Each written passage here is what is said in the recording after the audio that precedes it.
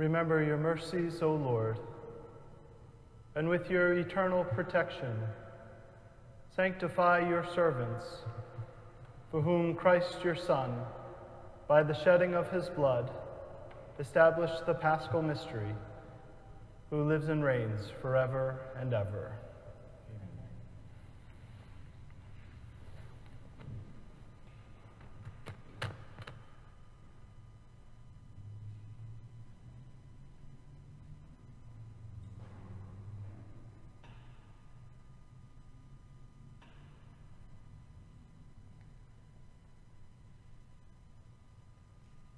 A reading from the book of the prophet Isaiah.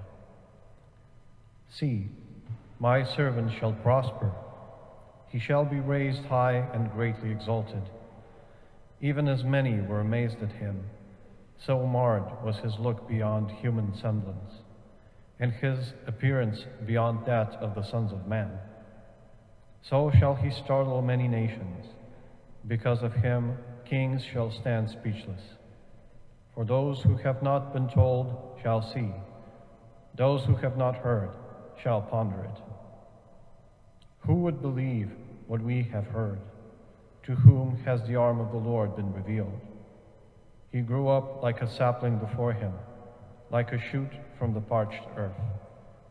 There was in him no stately bearing to make us look at him, nor appearance that would attract us to him. He was spurned and avoided by people, a man of suffering, accustomed to infirmity, one of those from whom people hide their faces, spurned, and we held him in no esteem. Yet it was our infirmities that he bore, our sufferings that he endured, while we thought of him as stricken, as one smitten by God and afflicted, but he was pierced for our offenses, crushed for our sins. Upon him was the chastisement that makes us whole. By his stripes we were healed. We had all gone astray like sheep, each following his own way, but the Lord lay upon him the guilt of us all. Though he was harshly treated, he submitted and opened not his mouth. Like a lamb led to the slaughter, or a sheep before the shearers, he was silent and opened not his mouth. Oppressed and condemned, he was taken away. And who would have thought any more of his destiny? When he was cut off from the land of the living and smitten for the sins of his people, a grave was assigned him among the wicked, and a burial place with evildoers, though he had done no wrong, nor spoken any falsehood. But the Lord was pleased to crush him in infirmity. If he gives his life as an offering for sin, he shall see his descendants in a long life, and the will of the Lord shall be accomplished through him. Because of his affliction, he shall see the light and fullness of days. Through his suffering, my servant shall justify many, and their guilt he shall bear. Therefore I will give him his portion among the great, and he shall divide the spoils with the mighty, because he surrendered himself to death and was counted among the wicked. And he shall take away the sins of many and win pardon for their offenses. The word of the Lord. Thanks be to God.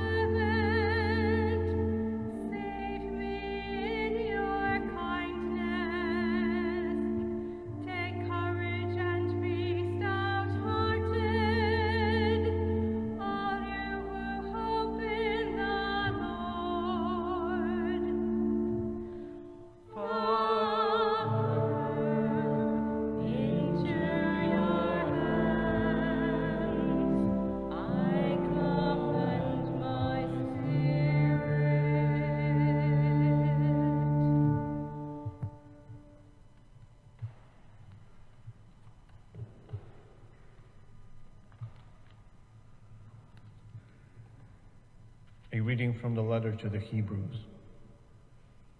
Brothers and sisters, since we have a great high priest who has passed through the heavens, Jesus, the Son of God, let us hold fast to our confession.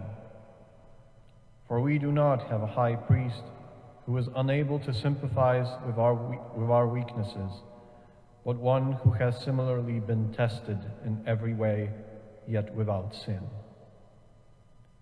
So let us confidently approach the throne of grace to receive mercy and to find grace for timely help. In the days when Christ was in the flesh, he offered prayers and supplications with loud cries and tears to the one who was able to save him from death, and he was heard because of his reverence. Son though he was, he learned obedience from what he suffered, and when he was made perfect, he became the source of eternal salvation for all who obey him. The word of the Lord. Thanks be to God.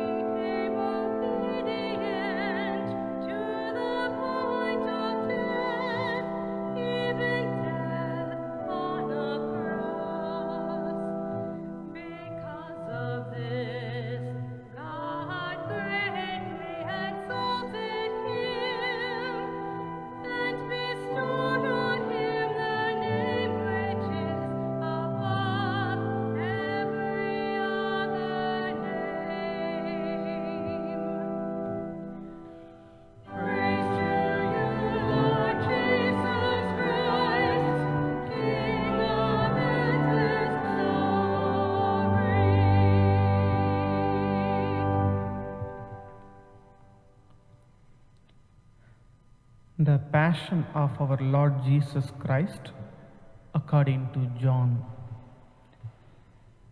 Jesus went out with his disciples across the Kidron Valley to where there was a garden into which he and his disciples entered.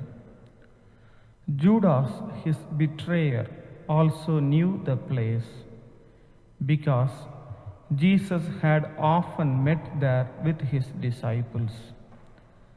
So Judas got a band of soldiers and guards from the chief priests and the Pharisees and went there with lances, torches, and weapons. Jesus, knowing everything that was going to happen, went out and said to them, "Whom are you looking for?" They answered him, "Jesus the Nazarene." He said to them, "I am." Judas, his betrayer, was also with them. When he said to them, "I am," they turned away and fell to the ground. So he again asked them, "Whom are you looking for?" They said, "Jesus the Nazarene." Jesus answered, "I told you that I am. So if you are looking for me, let these men go." This was to fulfill what he had said, "I have not lost any of those you gave me." Then Simon Peter, who had a sword, drew it, struck the high priest's slave and cut off his right ear. The slave's name was Malchus. Jesus said to Peter, "Put your sword into its scabbard. Shall I not drink the cup that the Father gave me?" So the band of soldiers, the tribune, and the Jewish guards seized Jesus, bound him, and brought him to Annas first. He was the father-in-law of Caiaphas, who was high priest that year. It was Caiaphas who had counseled the Jews that it was better that one man should die rather than the people. Simon Peter and another disciple followed Jesus, and the other disciple was known to the high priest, and he entered the courtyard of the high priest with Jesus, but Peter stood at the gate outside. So the other disciple, the acquaintance of the high priest, went out and spoke to the gatekeeper and brought Peter in. Then the maid who was the gatekeeper said to Peter, "You are not one of this man's disciples, are you?" He said, "I am not." Now the slaves and the guards were standing around a charcoal fire that they had made because it was cold, and were warming themselves. Peter was also standing there keeping warm. The high priest questioned Jesus about his disciples and about his doctrine. Jesus answered him, "I have spoken publicly to the world. I have always taught in a synagogue or in the temple area where all the Jews gather. And in secret I have said nothing. Why ask me? Ask those who heard me what I said to them. They know what I said." When he had said this, one of the temple guards standing there struck Jesus and said, "Is this the way you answer the high priest?" Jesus answered him, "If I have spoken wrongly, testify to the wrong. But if I have spoken rightly, why do you strike me?"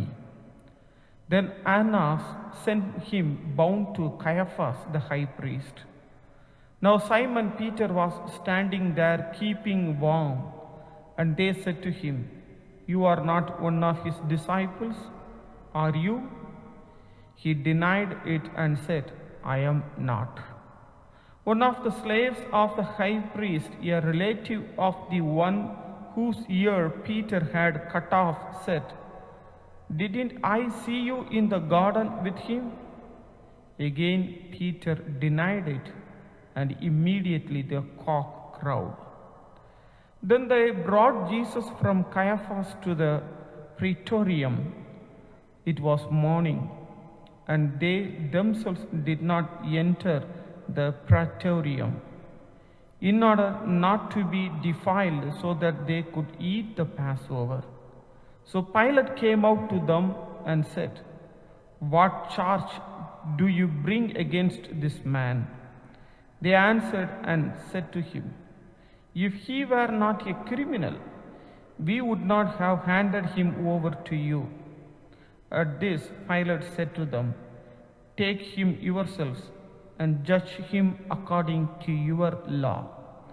The Jews answered him, "We do not have the right to execute anyone," in order that the word of Jesus might be fulfilled, that he said, indicating the kind of death he would die.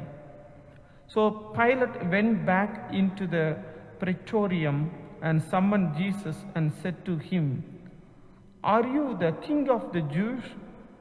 Jesus answered, "Do you say this on your own, or have others told you about me?" Pilate answered, "I am not a Jew, am I? Your own nation and the chief priest handed you over to me. What have you done?" Jesus answered, "My kingdom does not belong to this world. If my kingdom did belong to this world, my attendants would be fighting to keep me from being handed over to the Jews. But as it is, my kingdom is not here." So Pilate said to him, "Then you are a king." Jesus answered, "You say I am a king. For this I was born, and for this I came into the world, to testify to the truth. Everyone who belongs to the truth listen to my voice." Pilate said to him, "What is truth?" When he had said this, he again went out to the Jews and said to them, "I find no guilt in him, but you have a custom that I release one prisoner to you at Passover. Do you want me to release to you the king of the Jews?" They cried out again, "Not this one, but Barabbas." Now Barabbas was a revolutionary. Then Pilate took Jesus and had him scourged, and the soldiers wove a crown out of thorns and placed it on his head, and clothed him in a purple cloak. And they came to him and said, "Hail, King of the Jews!" And they struck him repeatedly. Once more Pilate went out and said to them, "Look, I am bringing him out to you, so that you may know that I find no guilt in him." So Jesus came out, wearing the crown of thorns and the purple cloak. And he said to them, "Behold the man." When the chief priest and the guards saw him, they cried out, "Crucify him, crucify him." Pilate said to them, "Take him yourselves and crucify him. I find no guilt in him." The Jews answered, "We have a law, and according to that law we ought to die, because he made himself the Son of God."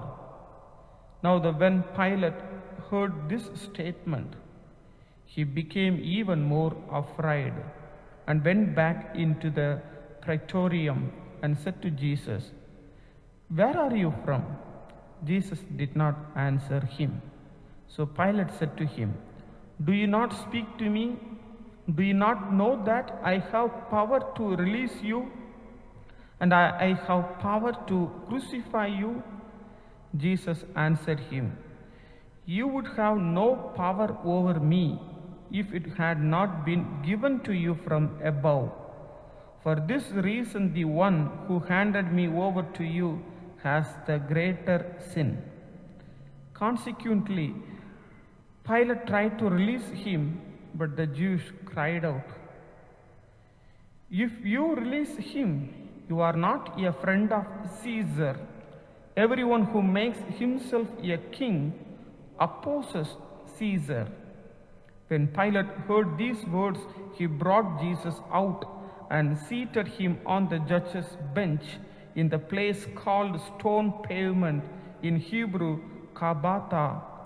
It was preparation day for Passover, and it was about noon. And he said to the Jews, "Behold your king." They cried out, "Take."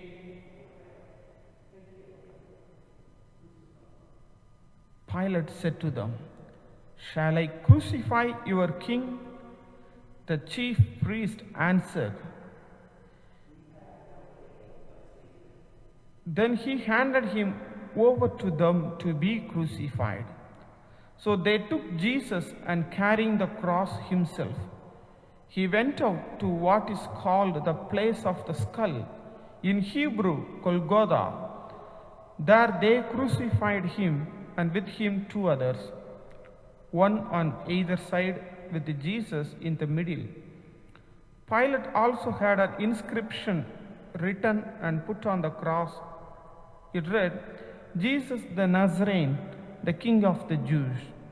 Now many of the Jews read this inscription because the place where Jesus was crucified was near the city, and it was written in Hebrew, Latin, and Greek. So the chief priest of the Jews said to Pilate, "Do not write the King of the Jews."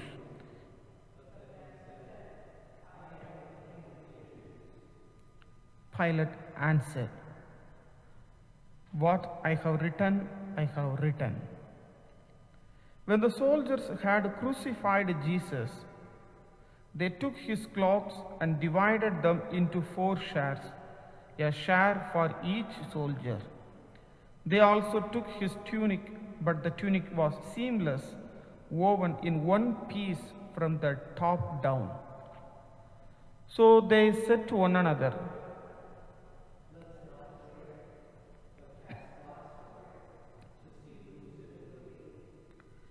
in order that the passage of Scripture might be fulfilled that says, "They divided my garments among them, and for my vesture they cast lots." This is what the soldiers did. Standing by the cross of Jesus were his mother and his mother's sister, Mary, the wife of Cleophas, and Mary of Magdala. When Jesus saw his mother and the disciple there whom he loved, he said to his mother, "Woman, behold your son." Then he said to the disciple, "Behold your mother." And from that hour the disciple took her into his home. After this, aware that everything was now finished, in order that the Scripture might be fulfilled, Jesus said, "I thirst."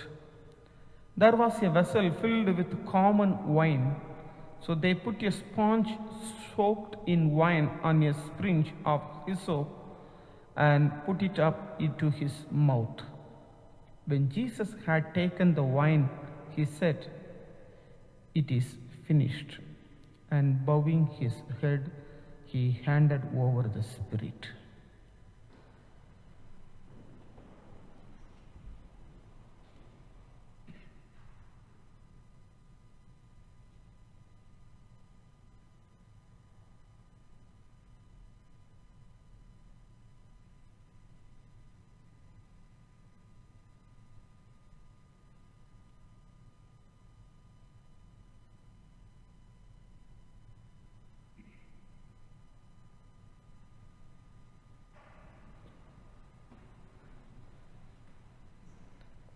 Now, since it was preparation day, in order that the bodies might not remain on the cross on the Sabbath, for the Sabbath day of that week was a solemn one, the Jews asked Pilate that their legs be broken and that they be taken down. So the soldiers came and broke the legs of the first and then of the other, one who was crucified with Jesus. But when they came to Jesus and saw that he was already dead, they did not break his legs. But one soldier thrust his lance into his side. Immediately, blood and water flowed out. An eyewitness has testified, and his testimony is true. He knows that he is speaking the truth, so that you also may come to believe. For this happened so that the Scripture passage might be fulfilled. Not a bone of it will be broken. And again another passage says, "They will look upon him whom they have pierced." After this, Joseph of Arimathea, secretly a disciple of Jesus for fear of the Jews, asked Pilate if he could remove the body of Jesus, and Pilate permitted it. So he came and took his body. Nicodemus, the one who had first come to him at night, also came bringing a mixture of myrrh and loaves weighing about 100 pounds. they took the body of Jesus and bound it with burial clothes along with the spices according to the Jewish burial custom. Now in the place where he had been crucified, there was a garden, and in the garden a new tomb in which no one had yet been buried. So they laid Jesus there because of the Jewish preparation day, for the tomb was close by. The Gospel of the Lord.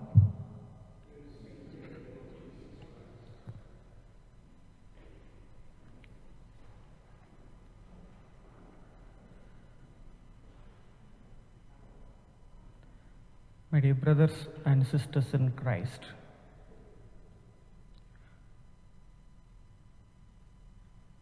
before I begin my homily,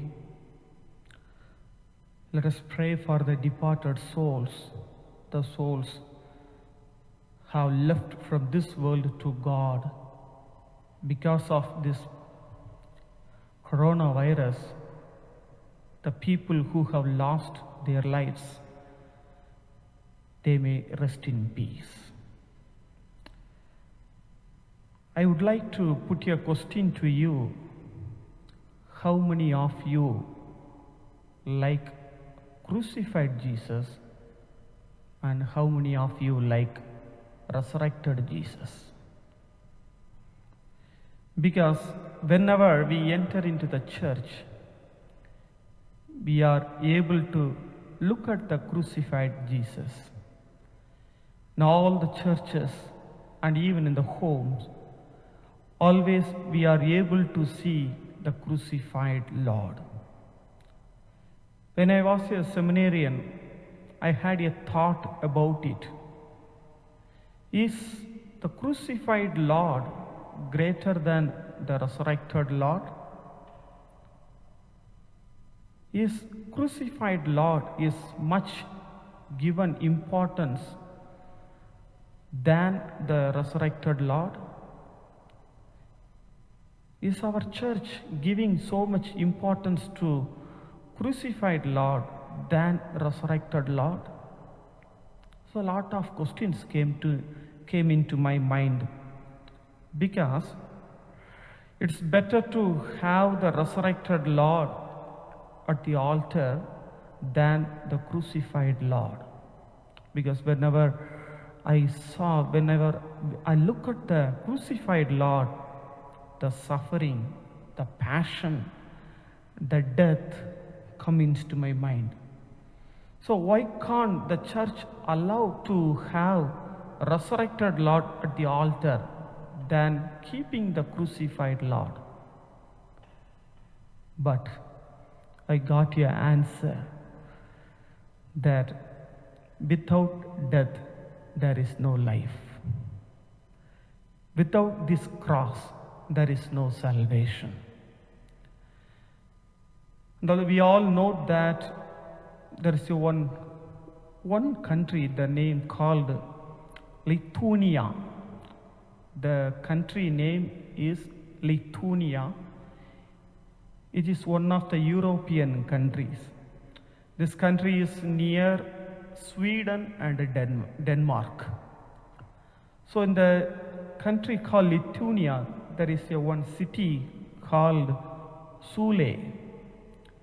So in the Sule, the city, it is an industrial city, the Sule. The popular of this city, there is a hill. There's a beautiful hill which is very popular. The hill name, the fascinating hill name was Hill of Crosses. You can go to Google and search. When you type Lithuania itself, the Hill of Crosses will come. The history of this Hill of Crosses, it is near 2006 when they counted the numbers of crosses. There were more than 100,000 crosses were in that hill. So what would be the background of this hill? Actually that hill where it is, that city Sule, It was founded in 12th century, in 1236, in the year of 1236. So what was the background, how the 100,000s of crosses were there? Then when we looked at the background of the hill, there are so many people take pilgrims to that hill and go and submit their problems as a symbol of their problems, as the symbol of their difficulties. They keep one cross there, because that city had been so many, it was invaded by so many people, so many nations. So the people who were all suffering once upon a time, the people who suffered a lot, they went into the hill as pilgrims and they kept the cross and prayed. So that's why the cross was at least minimum 100,000 of crosses. Still it is in there. You can very well search the hill of crosses. The special way these crosses especially is the great symbol of willingness to accept trials and trust in God. The people who were all suffering because of the invading other countries, they were the people who were all slaves. They kept the cross. It is the willingness to accept the trials and trust in God. And also this hill of crosses is the great symbol of the hope and the expectation that prayers are always answered. It is their hope and expectation that one day their prayers will be heard, and they believe that their prayers are answered. And also the hill of the cross is the great symbol of the readiness to face the adversity, knowing that the Lord takes care of them. And also in the year of 1992, Pope John Paul II had a visit. He had visited the Hill of Crosses, and he remarked that the Hill of Crosses testifies to the nations of Europe and the whole world the faith of the people of this land. So today on Good Friday, we are all looking at the crucified Lord. We are all focusing upon the cross.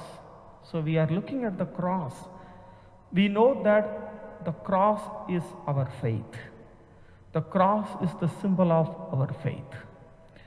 And also the crucified Lord reminds the inevitability of the cross in the life of the Christian. The need to be persons who are responsive to this crucifying challenge of Christianity. The cross as a symbol of Christianity, really it is the hope to the people. Normally at the beginning the cross was not popular. The cross became popular in the 2nd century, especially when the Constantine was as an emperor. At that time he encouraged everyone, and finally at that time only the importance given to the cross, and it was established in the religion of Christianity. Christianity sometimes it's like strange. It's really strange. Because when we compare our Christianity, when we compare our religion with the other ways of life, it's completely, totally different. Whereas while the other ways of life propose actualizing oneself and finding salvation through one's own abilities, but Christianity proposes discovering the mystery of God with His grace and gaining salvation with Him alone and through Jesus alone.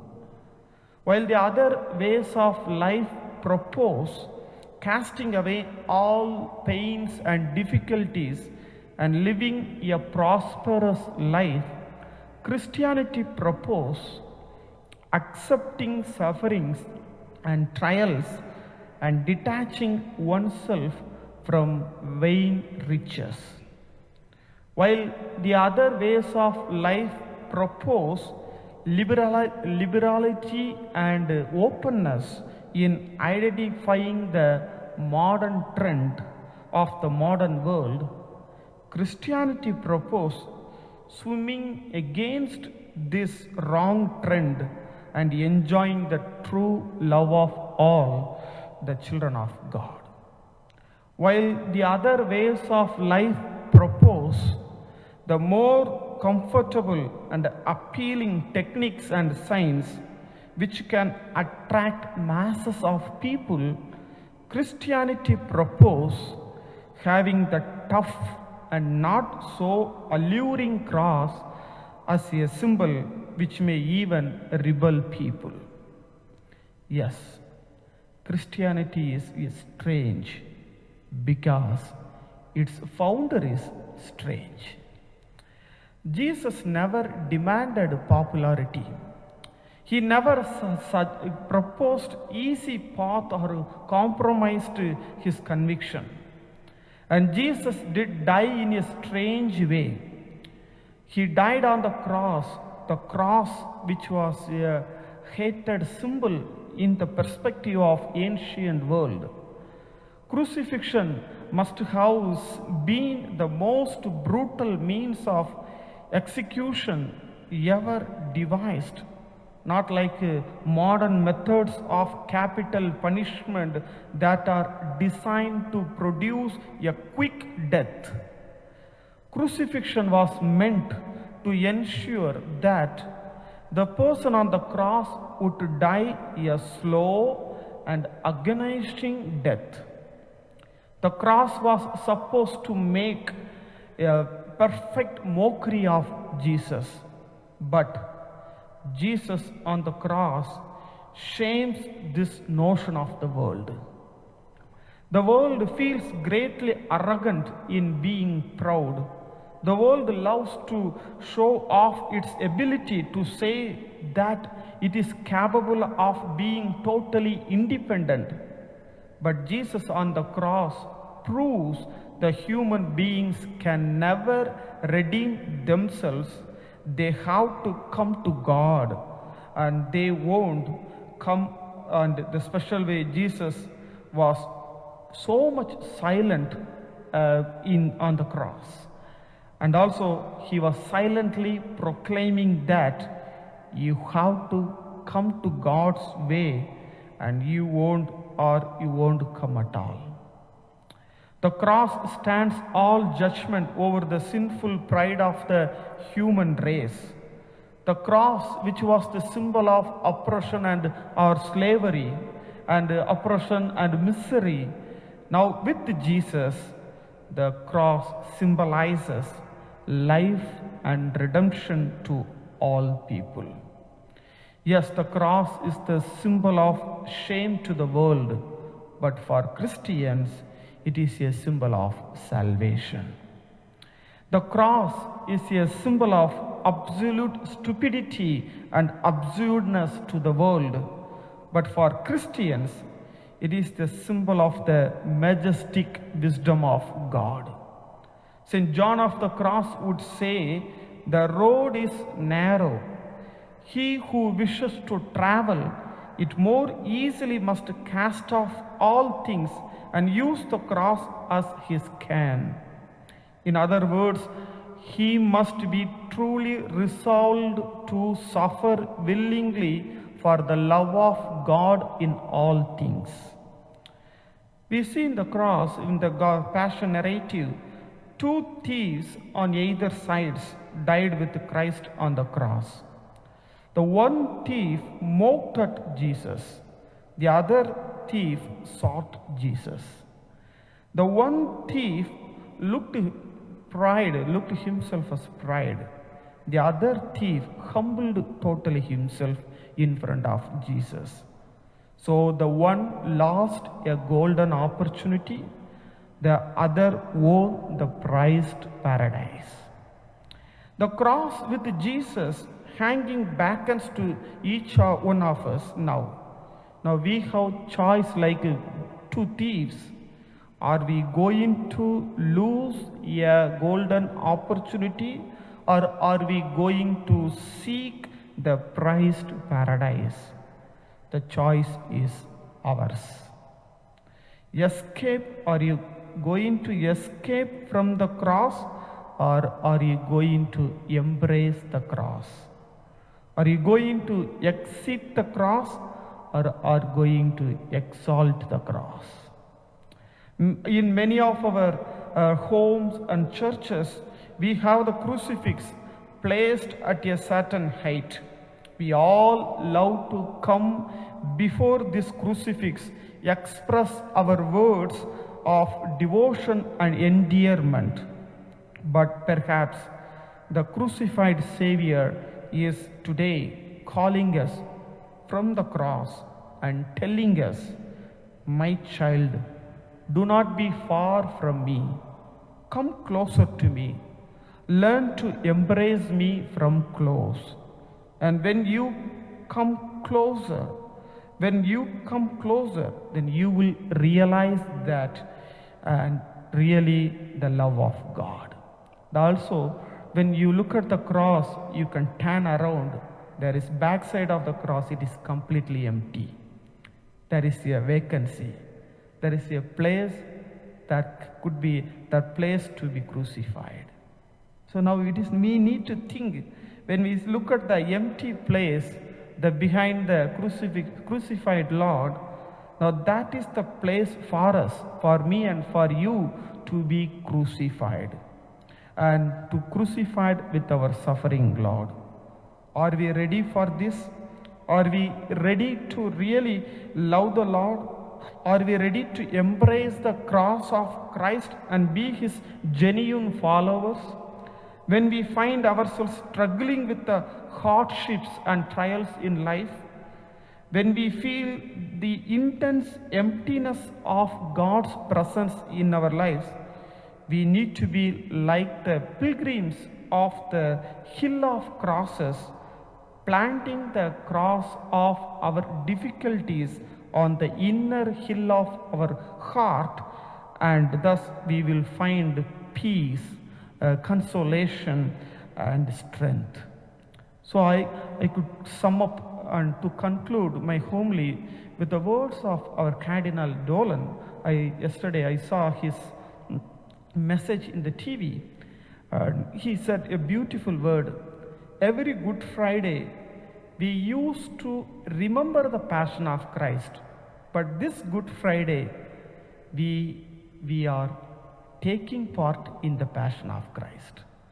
So we need to thank and that the golden opportunity that God has given to us to participate in His Passion of Christ.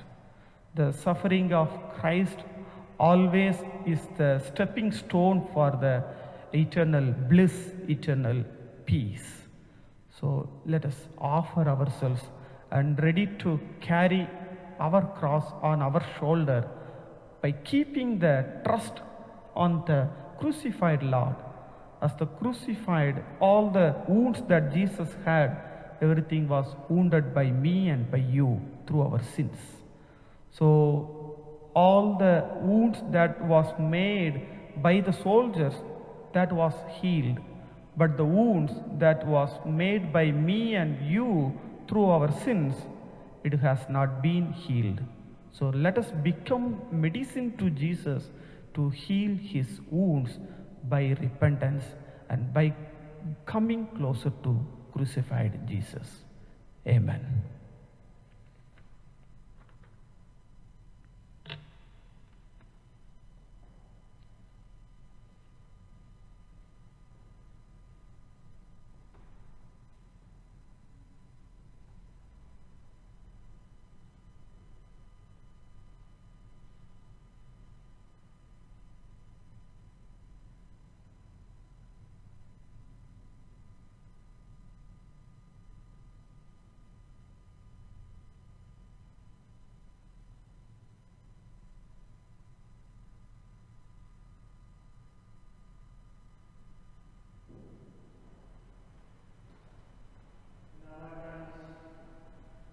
now, my friends, we stand to pray our solemn intercessions.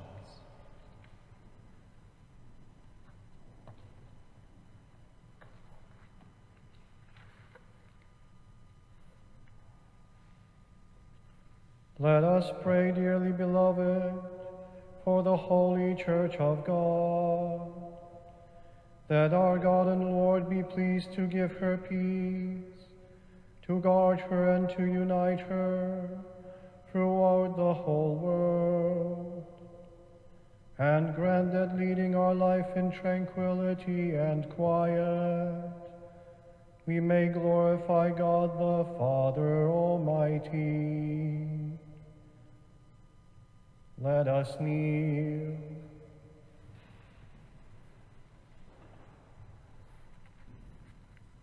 Let us stand.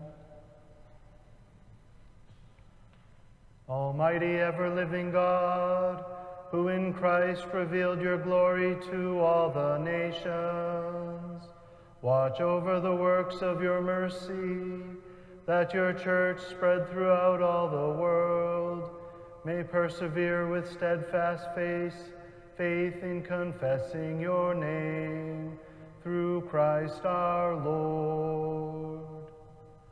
Amen.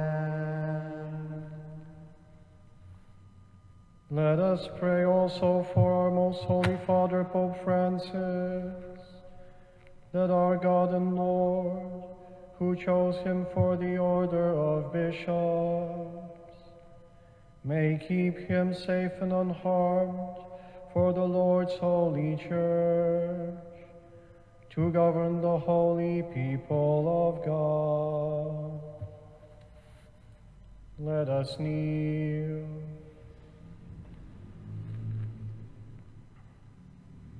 Let us stand. Almighty ever-living God, by whose decree all things are founded, look with favor on our prayers, and in your kindness protect the Pope chosen for us, that under him the Christian people, governed by you, their Maker, may grow in merit by reason of their faith, through Christ our Lord. Amen.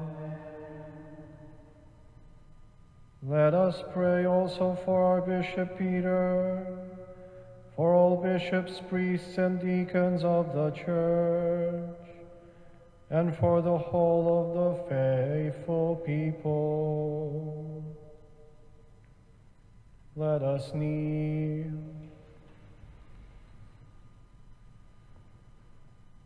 Let us stand. Almighty ever-living God, by whose Spirit the whole body of the Church is sanctified and governed, hear our humble prayer for your ministers, that by the gift of your grace all may serve you faithfully, through Christ our Lord. Amen.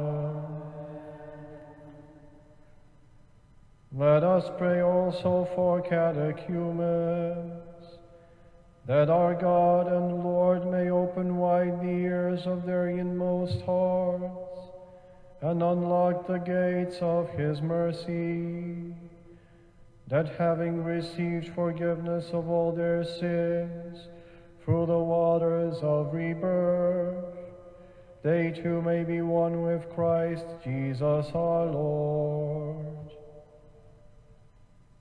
Let us kneel.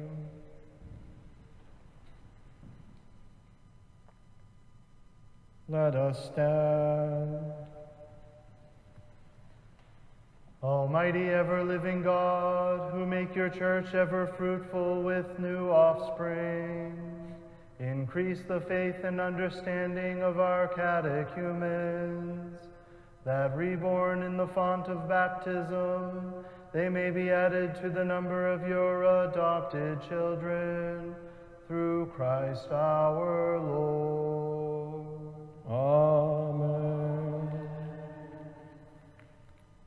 Let us pray also for all our brothers and sisters who believe in Christ, that our God and Lord may be pleased, as they live the truth, to gather them together and keep them in his one church. Let us kneel.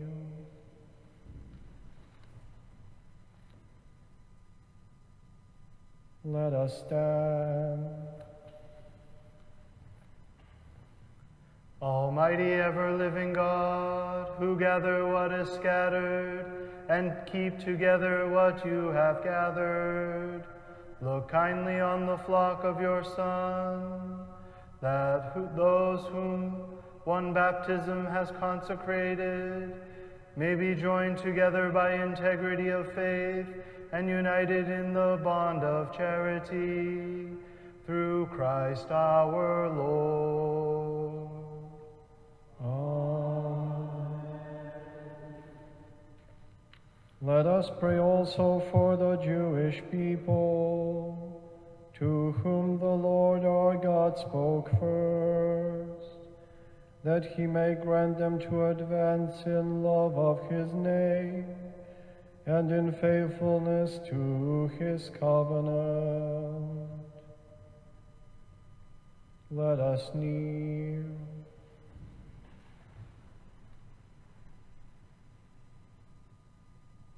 Let us stand. Almighty ever-living God, who bestowed your promises on Abraham and his descendants, graciously hear the prayers of your church, that the people you first made your own may attain the fullness of redemption, through Christ our Lord. Amen. Let us pray also for those who do not believe in Christ, that enlightened by the Holy Spirit, they too may enter on the way of salvation.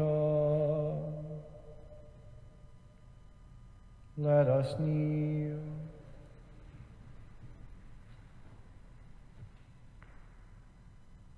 Let us stand.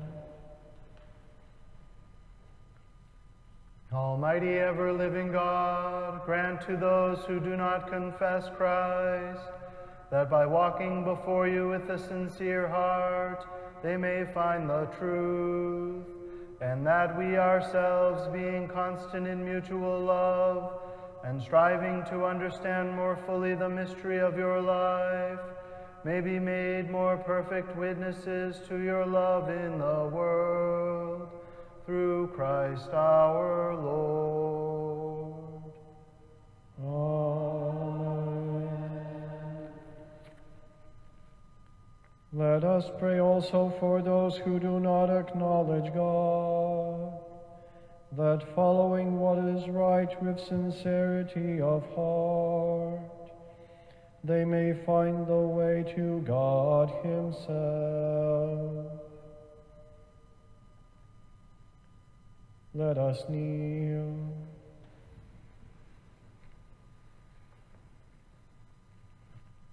Let us stand. Almighty ever-living God, who created all people to seek you always by desiring you, and by finding you come to rest, grant, we pray, that despite every harmful obstacle, all may recognize the signs of your fatherly love and the witness of the good works done by those who believe in you, and so in gladness confess you, the one true God and Father of our human race, through Christ our Lord.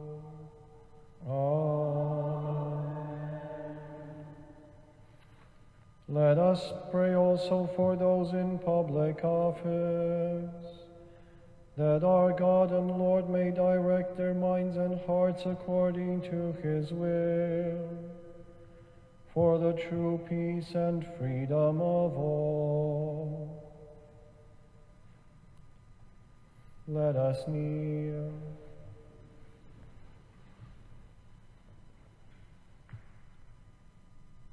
Let us stand.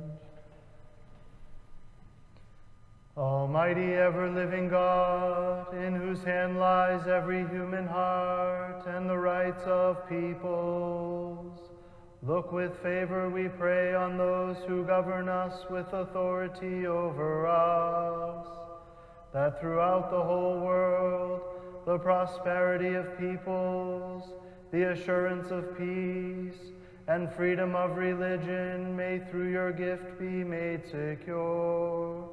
Through Christ our Lord. Amen.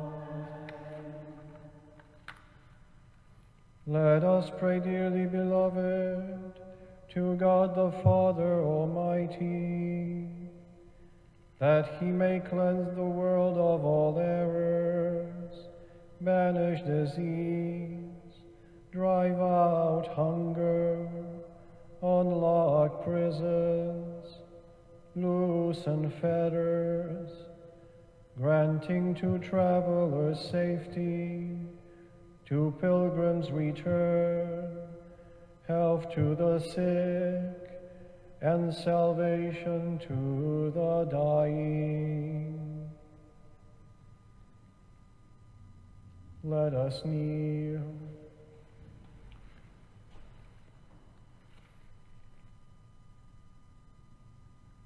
Let us stand.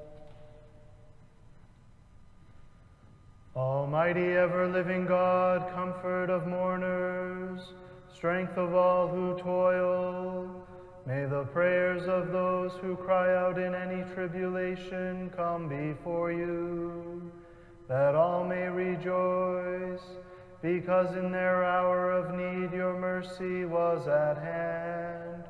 Through Christ our Lord. Amen. Let us pray, dearly beloved, for a swift end to the coronavirus pandemic that afflicts our world, that our God and Father will heal the sick, strengthen those who care for them, and help us to persevere in faith. Let us kneel.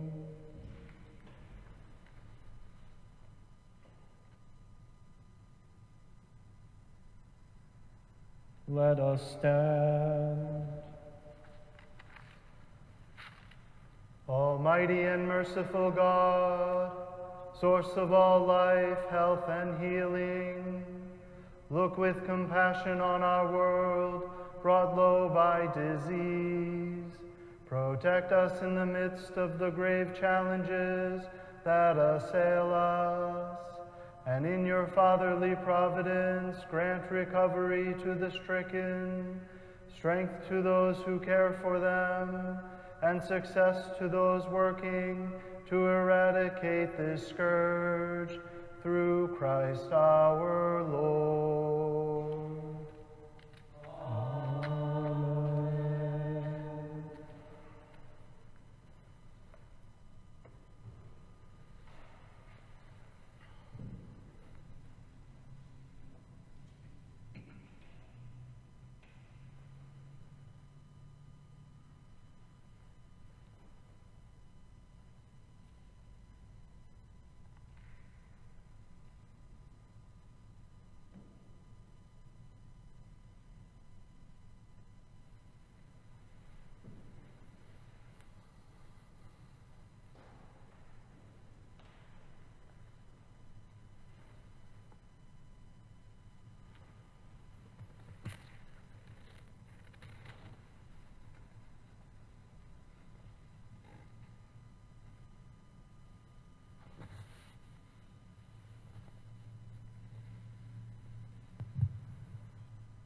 Behold the wood of the cross, on which hung the Savior of the world. Come, let us adore you. Behold the wood of the cross, on which hung the Savior of the world. Come, let us adore.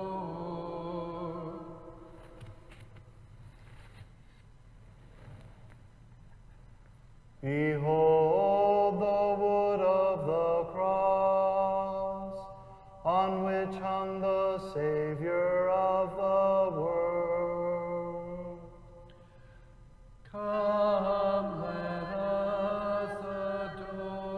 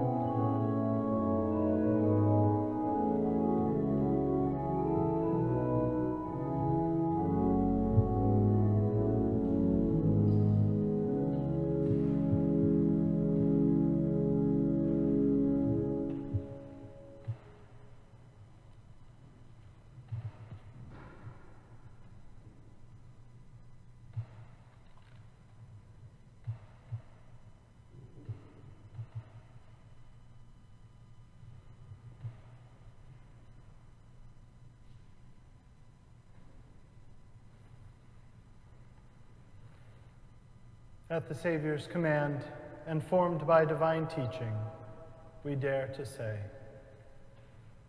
Our Father, who art in heaven, hallowed be thy name. Thy kingdom come, thy will be done, on earth as it is in heaven. Give us this day our daily bread, and forgive us our trespasses, as we forgive those who trespass against us. And lead us not into temptation, but deliver us from evil. Deliver us, Lord, we pray, from every evil. Graciously grant peace in our days, that by the help of your mercy, we may be always free from sin and safe from all distress, as we await the blessed hope and the coming of our Savior, Jesus Christ.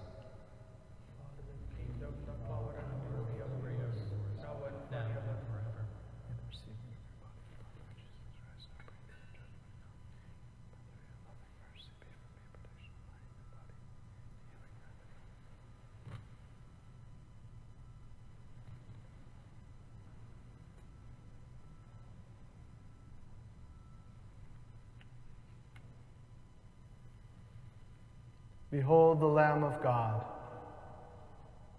Behold him who takes away the sins of the world. Blessed are those called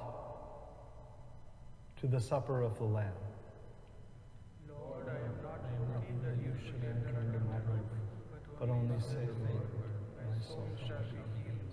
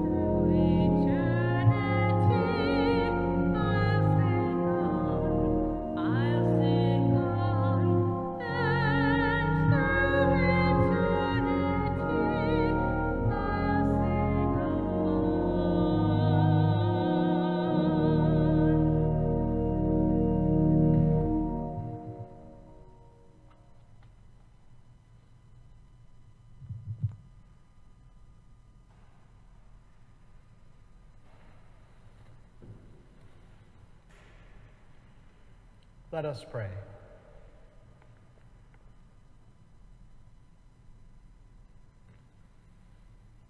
Almighty, ever-living God, who have restored us to life by the blessed death and resurrection of your Christ, preserve in us the work of your mercy, that by partaking of this mystery, we may have a life unceasingly devoted to you, through Christ our Lord. Amen. Bow down for the blessing. May abundant blessing, O Lord, we pray, descend upon your people who have honored the death of your Son in the hope of their resurrection. May pardon come, comfort be given, holy faith increase, and everlasting redemption be made secure through Christ our Lord.